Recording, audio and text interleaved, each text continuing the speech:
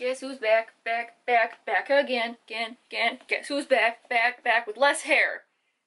Well, I suppose that's just me. I can't really say that all the word nerds have less hair than last quarter, but we are all back. Welcome back, word nerds. For our first video of the year, the word nerds going to be talking about our Q1 goals. As always, we are going to talk about our goals for the first quarter of 2020.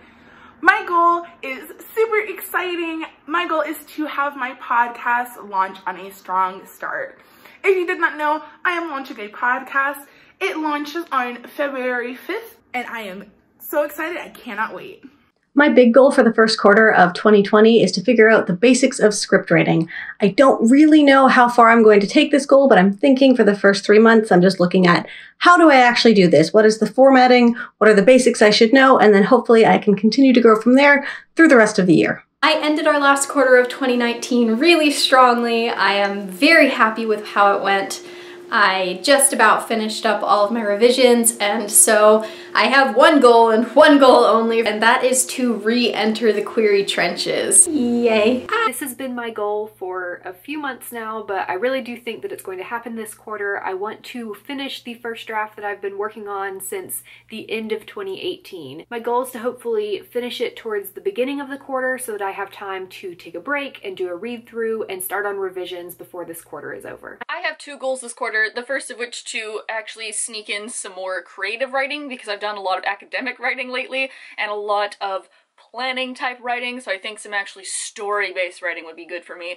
And secondly, because I'm going to be taking a writing class this semester, I would like to look at the stuff I've already written and see if any of that sparks any creativity for future assignments. It's not cheating, it's just getting inspired.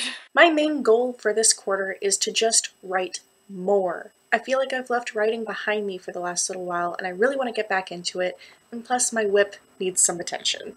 My first quarter goal is to start leaning away from Twitter and start building up my Instagram platform instead in the lead up to release for Witches of Ash and Ruin, both because I really actually like Instagram and the format in which it's laid out, and Twitter sucks up all of my writing time and that needs to stop. So that's my goal for this quarter. We'll see how that goes. As for how last quarter went, well, we'll just not talk about that. Next up, what are we doing for book club this quarter? Going into a new year and a new decade, we've decided to mix things up a little bit with book club. So now instead of reading 12 books throughout the year, each quarter we'll be doing 1 book club, 1 movie night, and 1 game night. Exactly what that's going to look like is still a little bit up in the air. The book club will work how it always does. Movie night will be letting you know ahead of time what movie we'll be discussing and then jumping in and chatting about that instead of a book. Game night is going to be a little bit all over the place, trying a bunch of different things. Each quarter, it's going to be a lot of fun, maybe playing an RPG together or having some fun with all of you. We're going to play it by ear, but we're all really excited about this, and it's going to be a fantastic 2020. In January, we will have our first ever Word Nerd game night. In February, we'll be talking about the Netflix movie adaptations of To All the Boys I've Loved Before, both the first and second movie. March is I Wish You All the Best by Mason Deaver. We've each picked one book we're going to try and read this quarter.